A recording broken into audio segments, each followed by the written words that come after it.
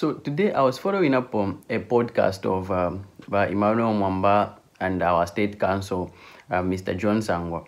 And Mr. Emmanuel Mwamba asked Mr. John Sangwa a very, very, very interesting question. They asked him, who does he think is the best Zambian president, starting from KK to President HH? And his response was quite a very interesting one. And the most fascinating thing about his response is that this is the first time that I'm disagreeing with Mr. John Sangwa. For those of you that follow this channel, you must have known by now that I'm a big fan of Mr. John Sangwa, and I've always been even saying it, that is one person that inspired me, to even love politics and all that. So I'm gonna share with you the podcast. But if you're joining this channel for the first time, please kindly do me a favor, like and subscribe. And I assume you've done that. So let's check out this podcast on what his response was. And please make sure you watch until the end, because I've got something to share with you at the end of the clip. Who do you think we've had 7 presidents. Yes. Is the best president Zambia has ever had? And who do you think in your ranking is the worst president? I would,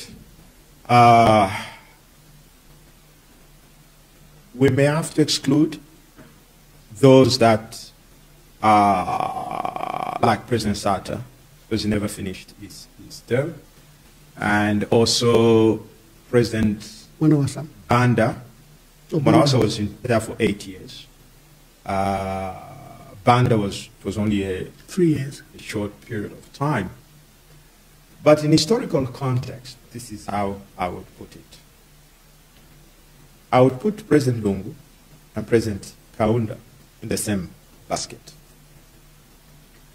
I would put President Hichilema and Frederick Chiluba in the same basket. Let me explain by what I mean by that.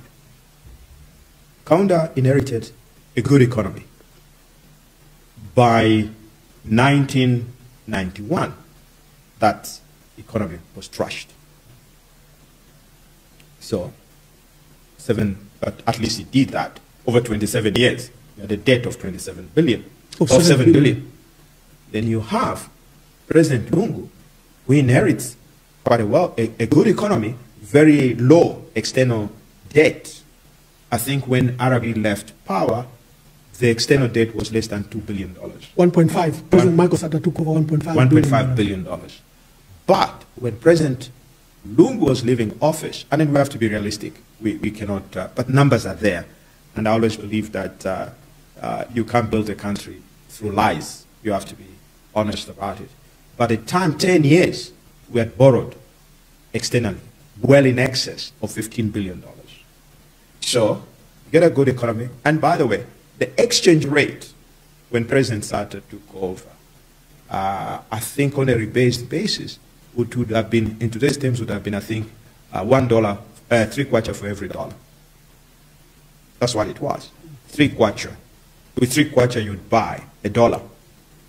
Today, by the time President Lungu was leaving, I think the exchange rate had gone to, I think his maximum was about 23 kwacha. Yeah, in July it was 23, but by the time he left in August, it had come down to around 17. That's right. Those were just basically sentiments.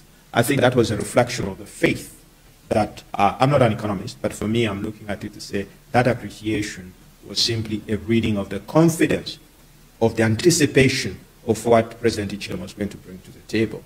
They expected discipline, expected good performance, and they expected really the opposite of President Lungu. But the decline of the kwacha, of course, other than that, those issues, is also a reflection of loss of confidence in Hichilema's leadership. That is why you see the kwacha is going crazy. So, I would classify them in those categories. Basically, you inherit something, you trash it. You inherit something, you trash it. For me, not because I spent days with him for all these things, for years, I would classify Chiluba perhaps as the best president we ever had. Because he had to take the toughest decision that no president has ever taken in this country. You know, It's not easy to hurt people. It's not easy to introduce policies that you know will affect your people. But President Chiluba had no choice. In economic terms, what HH inherited from Lungu is paradise compared to what Chiluba inherited from Kaunda. There was no economy there. Everything was just, you would say it was like a desert, everything broken. But he took the tough decisions. But as usual, when you may introduce policies, you don't see immediate benefits. The appreciation of the Kwacha, remember the debt forgiveness came in about 2000. Into Mwanawasa's government. Into Mwanawasa's. But Mwanawaσα was simply was reaping from the policies of President Chiluba. Okay, because it's like planting a tree. You will see the fruits maybe long after the person that planted is long gone. Perhaps the most difficult, I think, forward-looking decision that Chiluba ever made, in my opinion, was the decision to unbundle ZCCM, to sell it as... It was a monopoly. A monopoly. Huge... It was a conglomerate. It was one unit with divisions. But the idea to break it up, sell mines individually to various interested parties, I think that was the most brilliant decision, which I think has transformed this country. Because what would have happened, I have no doubt in my mind, if I thought they had sold ZCCM to one entity, which was the Kafue Consortium, what would have happened is that that consortium would have gotten ZCCM for next to nothing, and they themselves would have now started selling off the units. And would have made billions. That have made far much more money, and perhaps it would have... And also that would have translated to having one from public monopoly to one private monopoly. The same power now lying in the private individuals you can't control. So that was... So these were tough decisions. People died. I know this for certain. People died during the time of Chiluba because of the policies. And if Chiluba was weak, he would have faltered.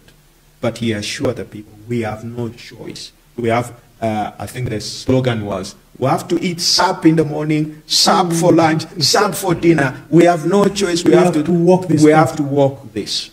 Now, those... So, basically, I like the way he grouped the presidents. He said we cannot count RB and we cannot count Wasata because those did not rule for a long time, which is fine.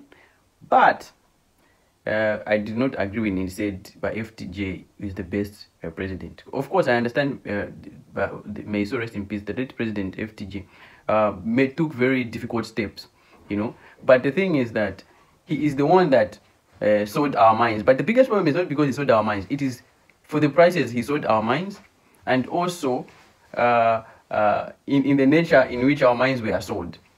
Because when selling the mines, he was supposed to make some agreements whereby the government will still have like maybe a sort of a large share in the mines, and also even the prices at which he sold the mines. Can you imagine they were selling like mines like KCM like for $50 million?